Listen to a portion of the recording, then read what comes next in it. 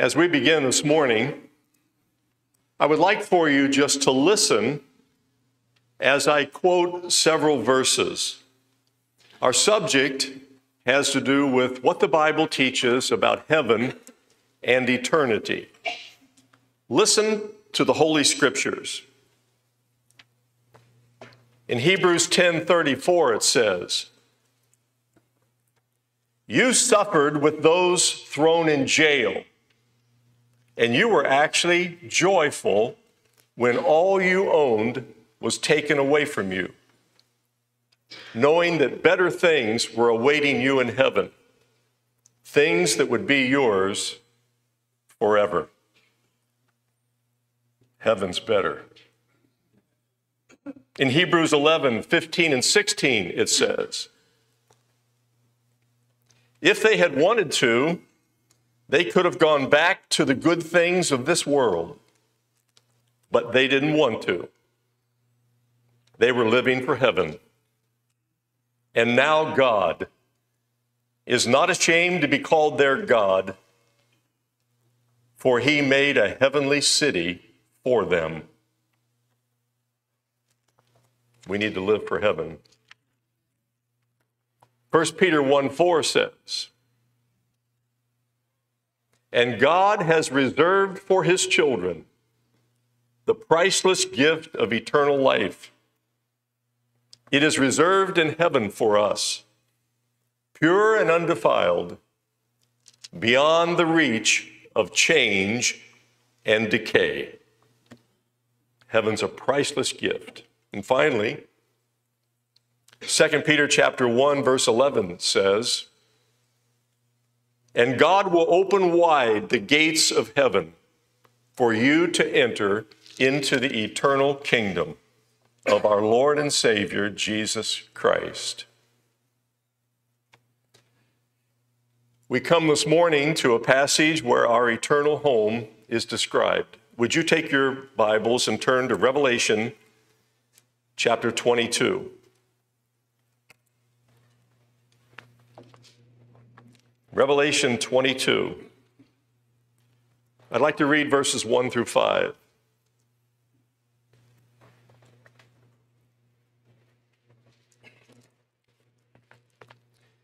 "And he showed me a pure river of water of life, clear as crystal, proceeding from the throne of God and of the Lamb, who is Christ.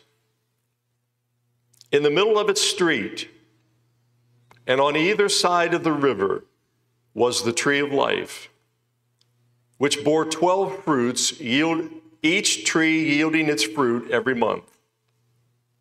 The leaves of the tree were for the healing of the nations. And there shall be no more curse, but the throne of God and of the Lamb shall be in it, and his servants shall serve him." And listen to this. "And they shall see his face, and his name shall be in their foreheads, on their foreheads. There will be no night there. They need no lamp nor the light of the sun, for the Lord God gives them light, and they shall reign forever and ever." That's a description of our eternal home.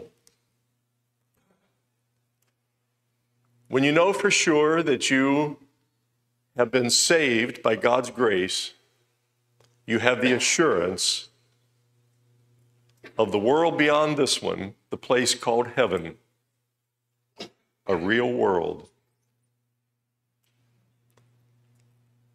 And all of that being true, no wonder the book of Colossians, chapter 3, says this: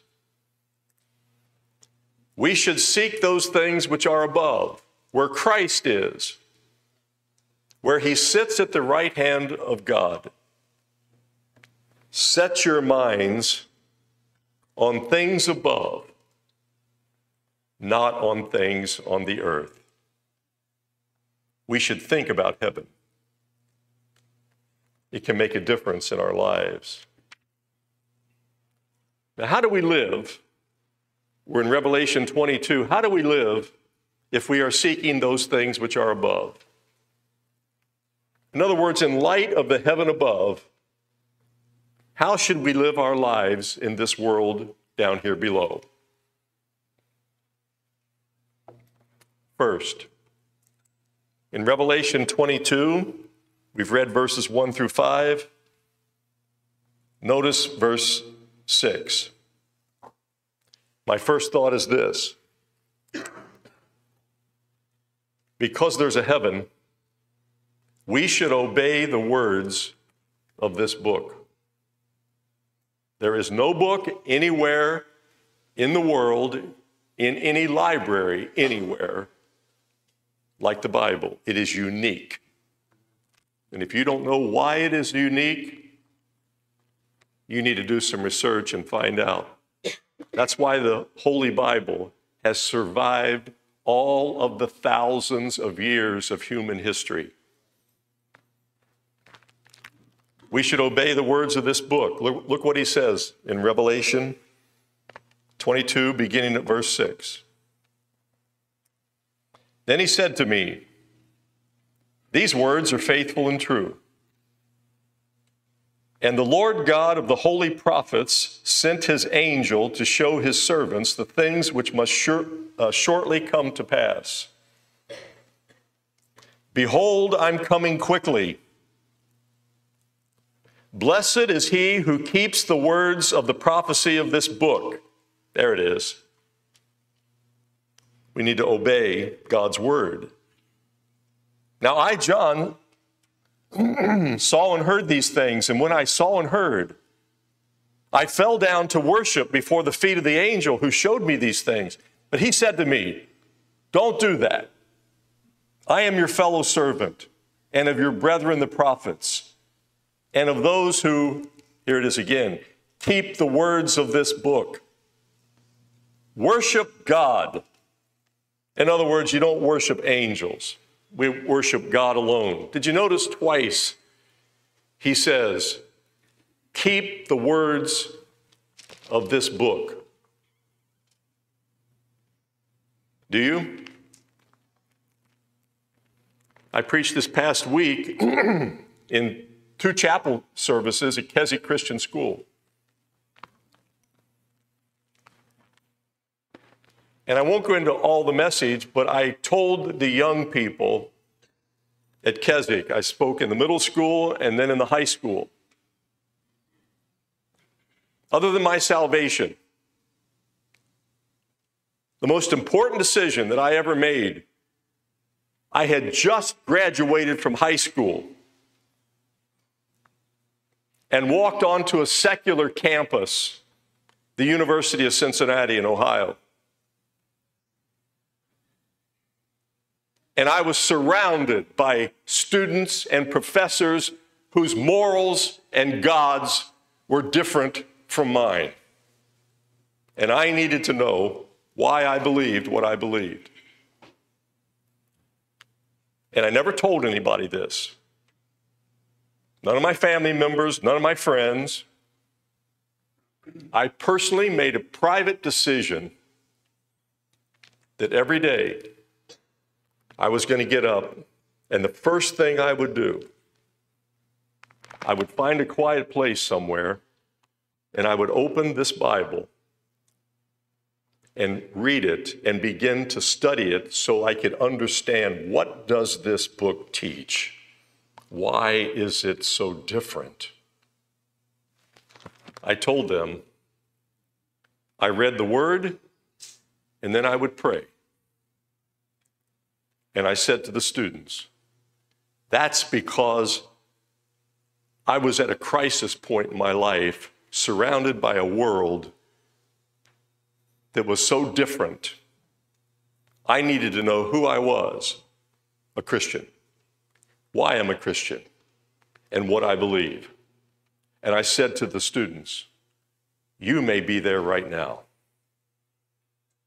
If you aren't today, someday you may reach back to this message I've given. When you face the crisis, when your friends start going a different direction, or the world that you're living in begins to put pressure on you, maybe you'll remember the very thing that you need to do. Open the Bible. This is how you hear the voice of God. These are his words. And then bow your head and pray to him. It changed my life totally. If you think about seeking things that are above, it'll cause us to worship God. Obey the words of this book. And then the second thing, if we seek those things which are above, we won't be afraid to share the words of this book. My two best friends that I started out with at the University of Cincinnati, neither of them were Christians. We just happened to be met at the university. We were in classes together, and we just got to know each other. And as I began to study my Bible, I felt the Holy Spirit impressing upon me, Jerry, you need to share with them about how to get to heaven, that there's more than just this world. There's another world out there, and there's also a hell. God said so in his word because of sin. And I will tell you this, I prayed and I waited and I researched because I knew that what they would say to me, so why are you a Christian? And why? And they did, by the way. So why do you believe this? I said, well, let me share it with you. One of them, over the course of that first year, eventually came to me and he said, okay, there's got to be more to life than just this mess. Tell me again what you believe and why, and I did. And he bowed his head and received the Lord as his Savior. The other one, I don't know. I think I heard that both of them have died. I know where one of them is. I'm not sure about the other one. Look what he says, beginning at verse 10. And he said to me, do not seal the words of the prophecy of this book, for the time is at hand. He who is unjust, let him be unjust still. He who is filthy, let him be filthy. He who is righteous, let him be righteous still. He who is holy, let him be holy still. Verse 12. And behold, I'm coming quickly. My reward is with me to give to everyone according to his work. I am the Alpha and Omega, the beginning and the end, the first and the last. If we think about those things which are above, we not only will have a desire, and by the way, that desire to study God's word every day has never left.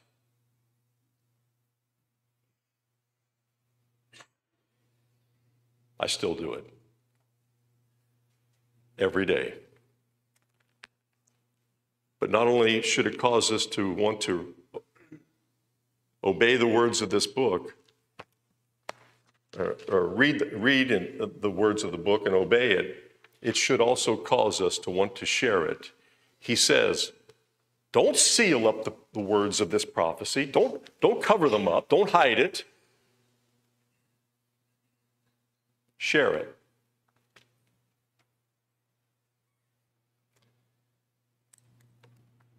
Have you ever shared your faith with somebody? You never know when that person that you work with or go to school with or whatever, you never know all the struggles that they may be facing privately. And they don't know how to bring up some things. But maybe you can pray about it and just at the right time, in the right way, say, and here's the way I do it. I don't say, let me tell you what you need to know. No. I remember I said this to my friends. Would you care if I shared with you why I believe what I believe and how I've come to understand more about the world, because this book explains it, and where the world is headed? And by the way, this tells us where many specific nations of this world are headed. The news this week is a reflection of what's in this book. Some people don't understand what's taking place with Israel and all those particular nations. This will tell you exactly what it said would happen. And so just say to them, I'd just like to share it with you. Now, they can say, nope, I don't want to hear it. That's fine. But they might say, yeah, tell me. And you never know what's going on in their heart, and they might be open to receive Christ. Truthfully, I don't know how I would live in this world surrounded with all the hate and war and bloodshed and death. Stood at so many graves of people that I had talked with not too many days before. They're dead. You're going to die someday. You have to have thought about, why are we dying? And where am I going when I die? This book will explain it to you. And remember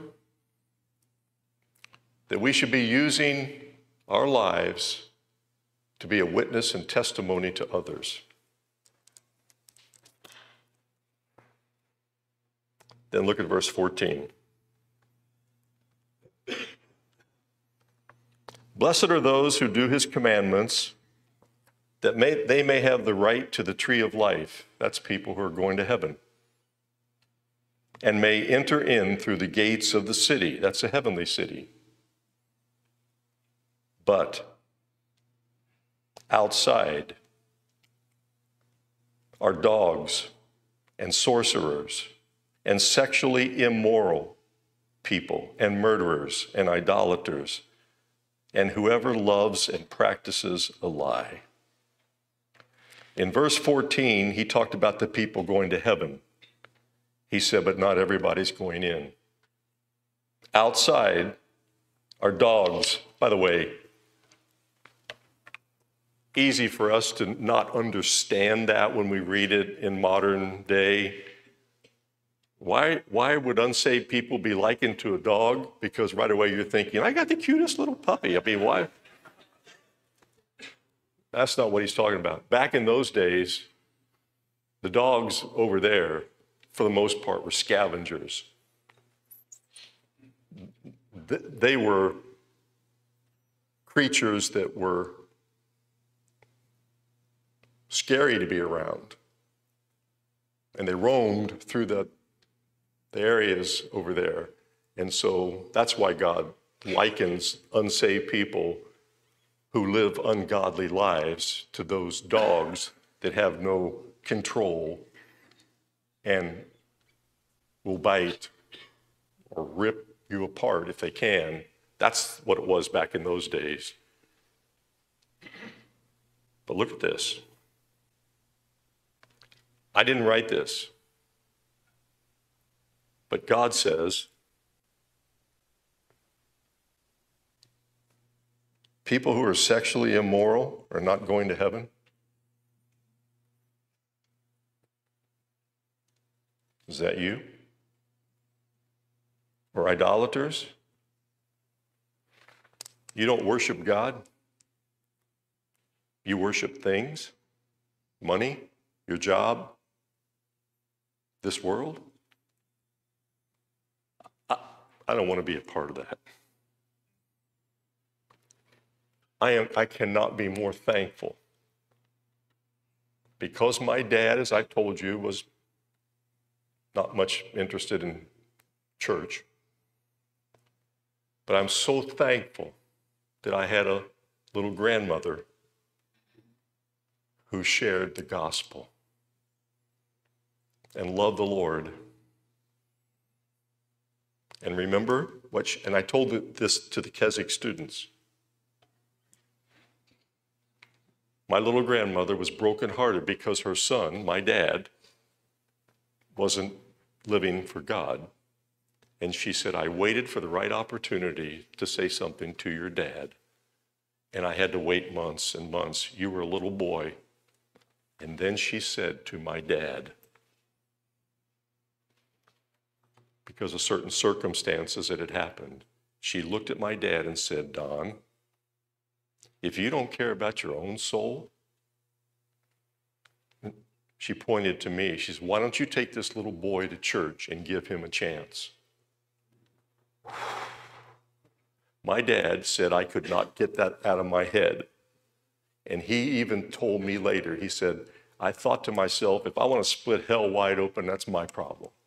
But now I got this little boy. That's me. And they went up the street and around the corner to the nearest church. It was a Bible teaching church. And they put me in children's church. And in children's church, which means while the church service was going on, as a little boy, a young boy, grade school boy, I was in children's church. And they shared the gospel from the Bible. And I received Christ as my Savior. Thank you, Grandma. And you remember the story. I told it again to the students. Who would have thought my grandmother would live to be about 2 weeks or so shy of 100? But at age 97, she had outlived her brothers and sisters, all of her family. My dad had died. Her other son had died. And they stuck her in this place in Indiana. And when I went there, I was so brokenhearted when I saw her. I begged her. I said, Grandma, please come down to Florida. I won't go into the whole story, because at first she said, don't worry about me, Jerry. I'm okay. I'll be gone before long, and I know I'm going to heaven. I said, I know that, Grandma. I know that. She came down here for 3 years. We cared for her at our house. Instead of going out with the staff at lunch, I'd go home, change my grandmother, and care for her. After all, she was the person God used to bring Christ to me. I want you to look at a word, and then I'm going to close. Look at verse 17. So if you're sitting here and you don't know for sure you're going to heaven, listen to what this says. The Spirit and the bride say, come. And let him who hears say, come. And let him who thirsts come. Whosoever desires, let him take of the water of life freely. That's you and me. Whosoever. If you're not saved, if you don't know for sure where you're going to go when you die, Christ died for everybody so that whosoever wants to receive him can. You can make that decision today. I'm not going to come talk to you. You can talk to me. I'll be glad to. But you can make that decision in your heart and say, you know what? I am a sinner. I am dying. I want to know where I'm going when I die. I want to go to heaven. And by the way, I don't know everything about all of it, but I know enough to know that I want to go to heaven. And you can receive Christ as your Savior because you're part of the whosoever will may come. That's what Romans 10:13 says. For whosoever calls upon the name of the Lord shall be saved. Lord, pray this morning that you'll save that soul that's closest to hell. I don't know the hearts of all the people in front of me, But if there's anybody here who's not saved, help them to at least think about what they've heard and maybe in their heart make the decision to say, God, I don't know everything about you, but I sure do want to live with you in heaven. Save me. And you said you will. Thank you, Lord. In Jesus' name, amen.